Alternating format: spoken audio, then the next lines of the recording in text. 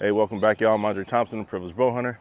What I want to do is help y'all get over that anxiety that you get when that big animal comes out.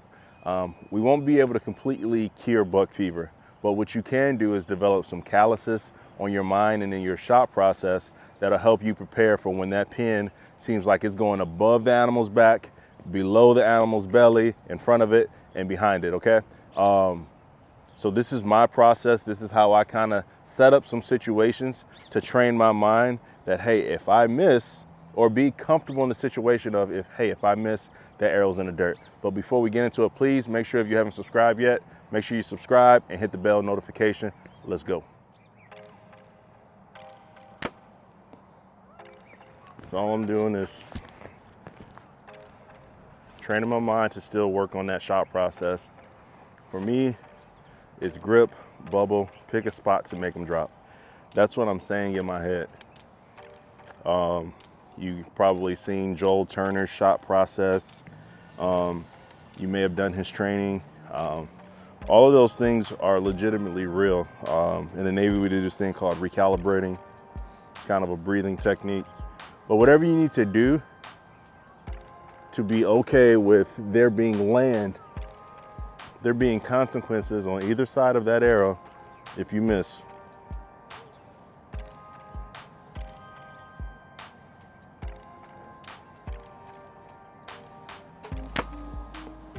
Pick a spot, make them drop. Hand, bubble, pick a spot to make it drop, and then I'm literally just pulling through the shot. That's all I'm doing, is trying to execute a good shot, a good break of the arrow.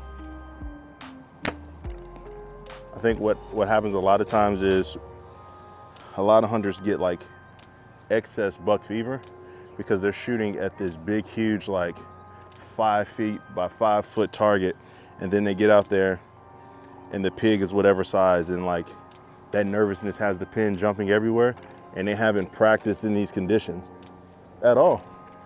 And so it's kind of unnerving. It's like, I look at it like this. If you only shoot at the big bells, you are literally, it's like riding a bike with training wheels all the time.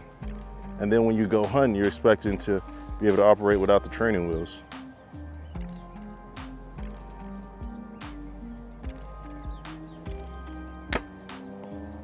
Okay.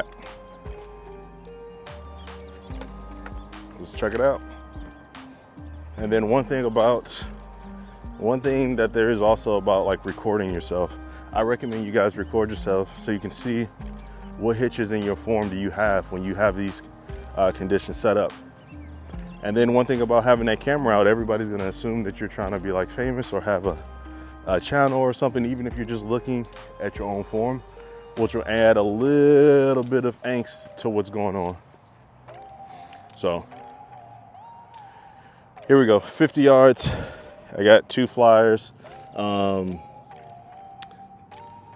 them a little high, not really necessarily sure with these 2. I'll make sure I mark them to see if it's the same ones, but overall the group, it's like a 2.5 inch group there for the most part.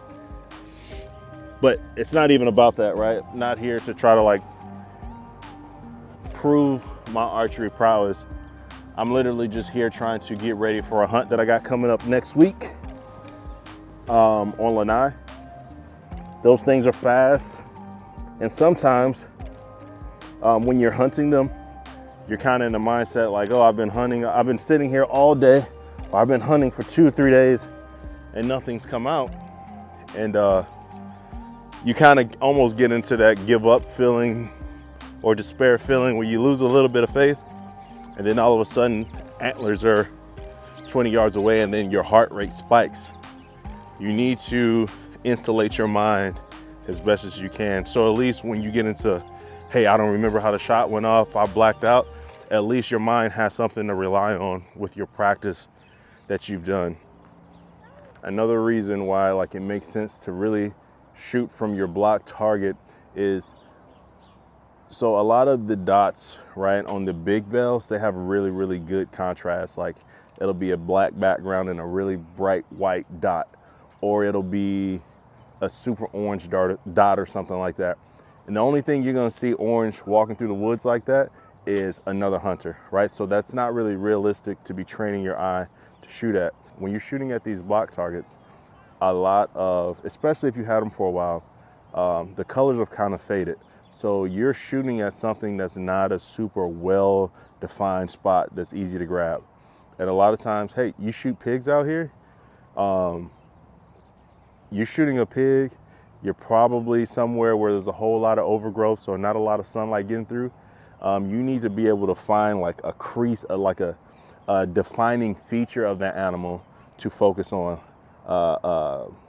A crevice or a bend somewhere in the body that you can lock your pin onto as best as possible to shoot at. This target is a good representation of that. It's not all the way as extreme as a blacked out pig, but it's a lot better than something that's super bright and easy to aim at, and then getting into the woods trying to figure out why you're aiming at the whole animal instead of a spot on the animal. And if you're aiming at the whole animal, then you're not aiming small, then you're gonna miss big, and you'll probably miss over the whole animal versus being 2 inches high, 2 inches low, left to right, whatever the case may be. So another reason why it makes sense, you gotta look at, another reason why it makes sense to shoot at a target like this versus always at these big bells is because look at how low this target is.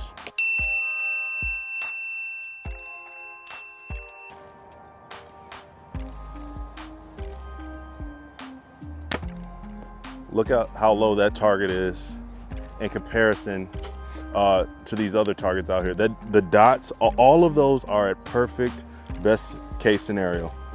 But unless you're hunting and your deer starts to levitate, you're not gonna get a scenario like that where the vitals are perfect and you can have this perfect archery form.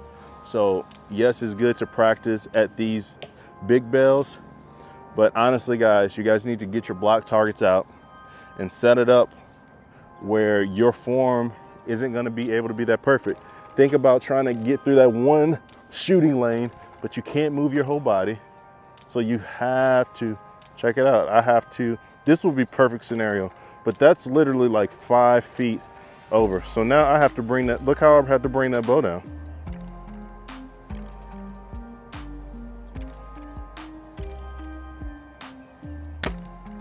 Bro, that changes your form. That changes how that pin holds on target.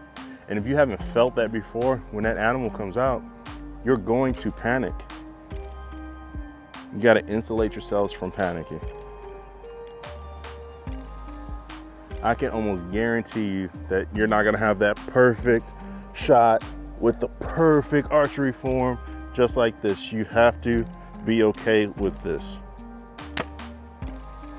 And what you're doing in that scenario, when your arm is lower, you're literally, hey, you're still going through your mantra, hand, bubble, pick a spot to make them drop. I say pick a spot to make them drop because out here, I'm mostly hunting axis deer and I got all those white spots everywhere. So I try to just laser in on one and focus. Like my pin is bobbing, bobbing, bobbing, and I'm gonna keep pulling. And generally, it finds its way to the bodies. See, it changed to my good side.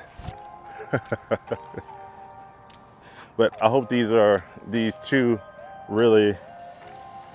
tips with a bunch of tangents like wrapped around them make sense, and it helps you kind of prepare a little bit better for your next hunt. We'll get out here and check out this group. It's actually the second group of the day. But if you have not liked yet, I need you to drop a like below. If you have not commented yet, you need to comment below. Let me know if this makes sense to you. Here's the group, guys. Once again, not super important on the group. I pulled the two that seemed to be a little bit high and I shot it again. And once again, they're in the same general vicinity. If you don't know how to spell this channel by now, it's P-R-I-V-I-L-E-G-E-D. We know you know how to spell bow hunter. We love y'all. Peace.